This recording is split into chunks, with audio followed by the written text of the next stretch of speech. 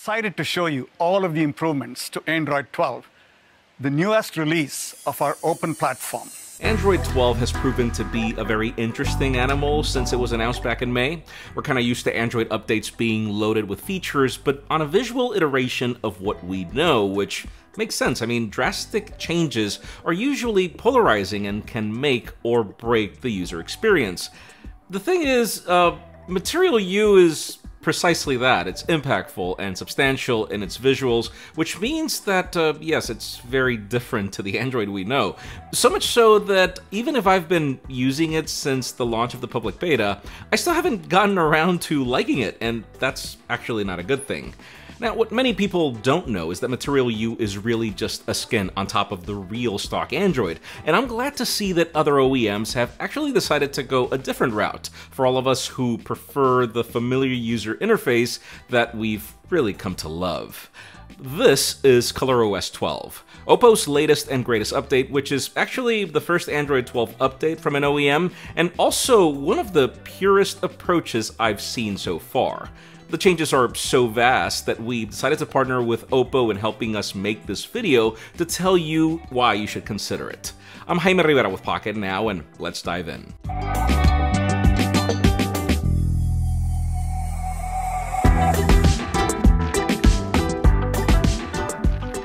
So, quick disclaimers before we begin. My experience with ColorOS 12 has so far been on a test build of the global version, so yes, Google Play services are working in their full glory. That leads me to my next disclaimer, and it's that this is not a review. That comes later as we get the final build. And also, anyone interested in our review of this Oppo Find X3 Pro that I tested it on, I'll be linking to that separately. I think the most important reason why I've liked my time with ColorOS 12 is that even if it is Android 12, it's not trying to reinvent the wheel.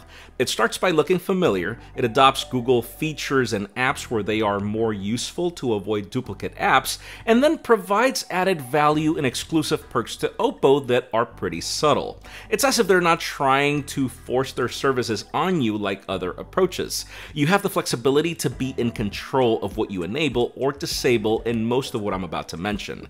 There is a skin that resembles Material You coming soon, but it's great to see that even that is optional. Oppo calls this their inclusive design language, where the OS adopts the best of all worlds. So yes, the home screen is the basic stock you know.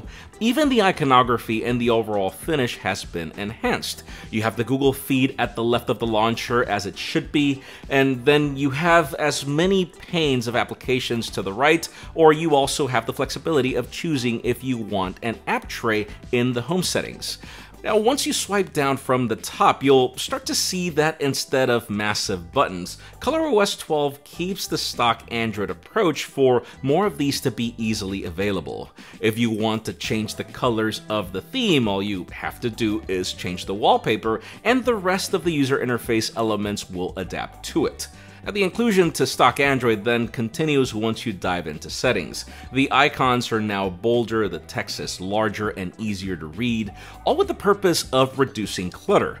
Oppo also integrated 100% of Google's new privacy features, as we saw at Google I/O, meaning even the option for 24-hour permissions is included, along with dedicated buttons to disable your microphone or camera completely, in addition to broader location restrictions. All 22 Android accessibility features are also here to keep things standard, and Oppo added some of its own with enhancements for color blindness and color weakness. Even in elements like the phone application, Oppo has opted to use Google service instead and remove the extra app. From the navigation gestures to the ability to call on the Google Assistant with your voice to the gesture from the corner, this user interface provides your standard Android experience if you want it to. Now, I think that my biggest problem with stock Android is that it's pretty bare bones. It is visually appealing, it has some neat tricks, but I don't consider it to be the most productive, and this is where I feel that ColorOS 12 shines because it doesn't stop there. In the little things, I like how you can customize your always-on display in unique and colorful ways that are not just great visually, but also useful. I consider the privacy features to be better than most. For example, I love that notifications are not visible on your lock screen until your face or fingerprint is detected. There's even an anti-peeping feature that doesn't show the contents of notifications if the phone detects that more than one person or even just someone else is looking at the screen. I also like that I can lock any application to only work with my fingerprint. If you want to go even deeper into how to protect your phone and your data, Phone Manager is your dashboard for all of those essentials in one place. And if what you want is to only make sure your kids stay away from your personal stuff, there's a complete kid space where you can define the only applications they'll access along with time limits and biometric restrictions to exit the mode. Oppo is also bringing its new set of emoji by the end of the year to personalize your experience in form of expression. The company claims that it'll be the smoothest experience within Android 12 and offering up to 200 plus customization options.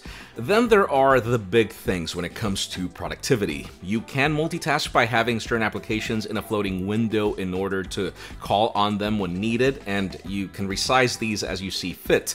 You can also call on your favorite apps from a smart sidebar, which spares you the need to go to the home screen and find them while you work. And then there are a ton of options for gestures. 3-finger translate is just as it sounds. Tap and hold and it'll translate what's on the screen, or use Google Lens to translate what you see.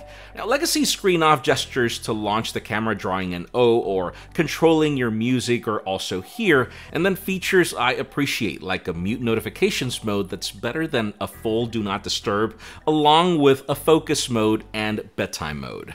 Now, even if Oppo has always been good about performance and endurance, there are new power efficiency features like one-tap power saving, and even insights on what applications are draining your battery. There's a new Quantum Animation Engine 3.0, which makes the user interface feel more responsive, even if high refresh rate is already available on most of its flagships. And then there's AI System Booster and GPA 2.0, which allows optimal performance during gaming, and I don't just mean added power. That's what most companies get wrong, is it just drains the phone quicker. Oppo's new feature reduces RAM consumption, battery drain, and even heat emission. Oppo claims performance will barely age a meager 2.75% in 3 years, which does make this a good investment in the long term. Now, maybe one of the updates I'm looking forward to most is PC Connect, which is as complete as it sounds. Later this year, you'll be able to connect your computer, have cross-device integration of your content, have the option to cross-edit features, and do quick file transfers.